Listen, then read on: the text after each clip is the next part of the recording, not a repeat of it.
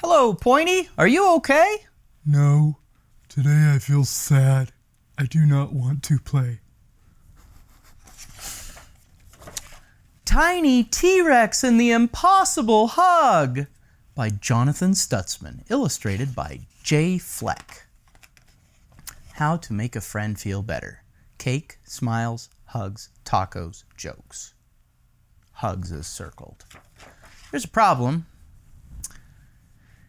I have tiny arms. It is very difficult to hug with tiny arms. Because he's a T-Rex. Each day I'm growing taller, but my arms are still tiny. Hugging almost seems impossible for a Rex as tiny as me. But I will try anyway. Pointy needs me. Where is my father? I will ask him for advice. Hello, Father. Rexes are thinkers, not huggers. Perhaps instead of hugs, mathematics might be the answer to your problem. Happiness is 8x plus 3y plus 2z. That's algebra. Lots of letters. Pointy does not like math. Math will only make Pointy feel worse. Hello, Auntie Junip.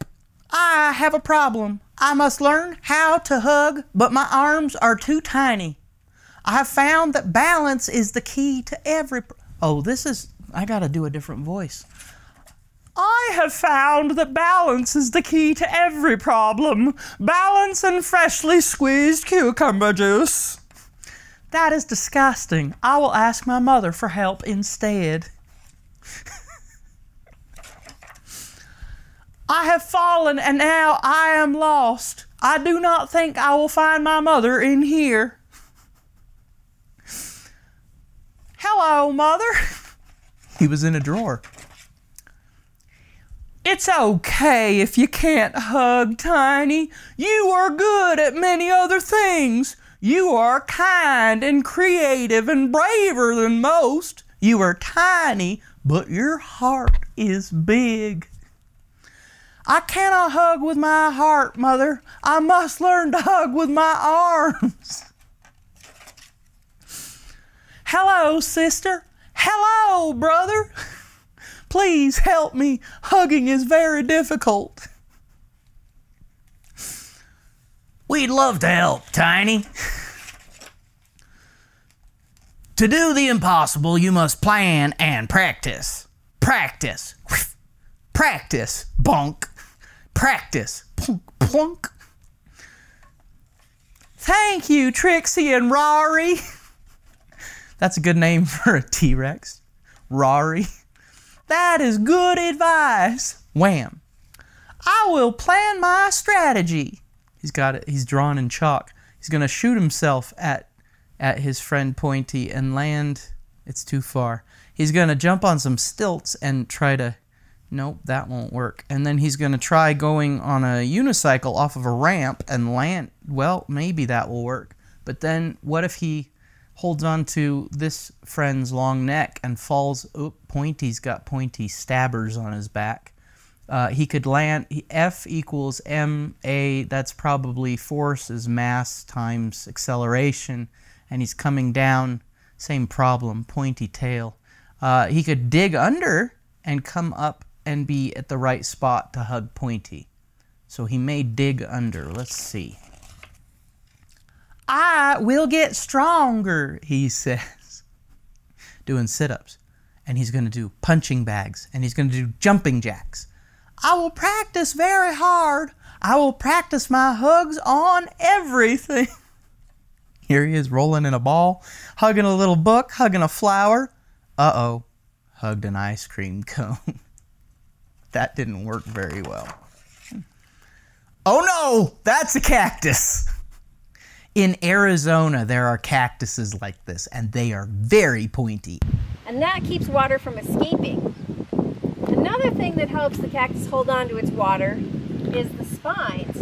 They're a little bit of shade for the cactus, and they keep animals from biting into the cactus and stealing water that way.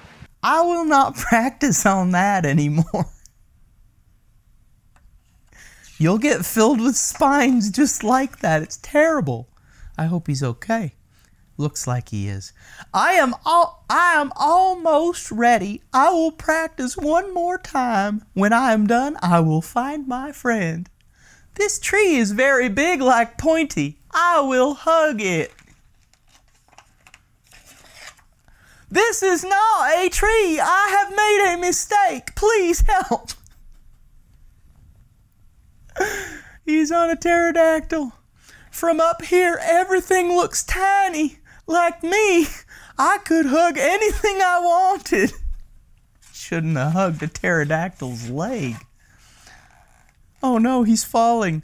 Now I am falling. I should not have let go.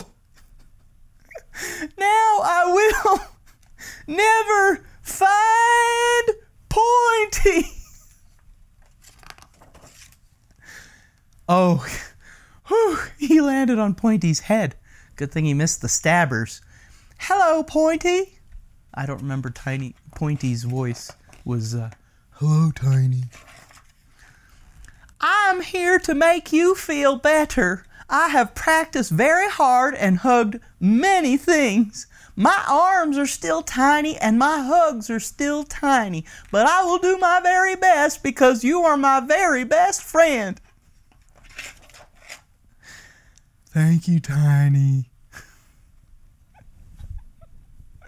Baby T-Rex hugs.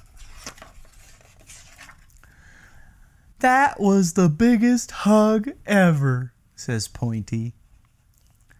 See, it doesn't matter how big or small your arms are. Your hug can be the biggest if you love the most. And there's a picture of a cactus on the back to remind us not to hug cactuses. Where I grew up in Washington State, they have something almost as bad as those cactuses. They're not as pretty.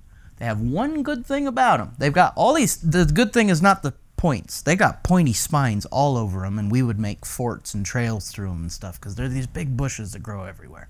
But in the end of August, all of the blackberries get ripe, and they taste so good. So we'd go out and pick blackberries every August, but yeah, if you ever got stuck to some of those things, they would grab the back of your shirt or something and ow, ow, and they'd poke you. Oh! So, not as bad as a saguaro cactus, but pretty bad. I don't know. That is Tiny T-Rex and the Impossible Hug by Jonathan Stutzman, illustrated by J. Flack. Thanks for watching.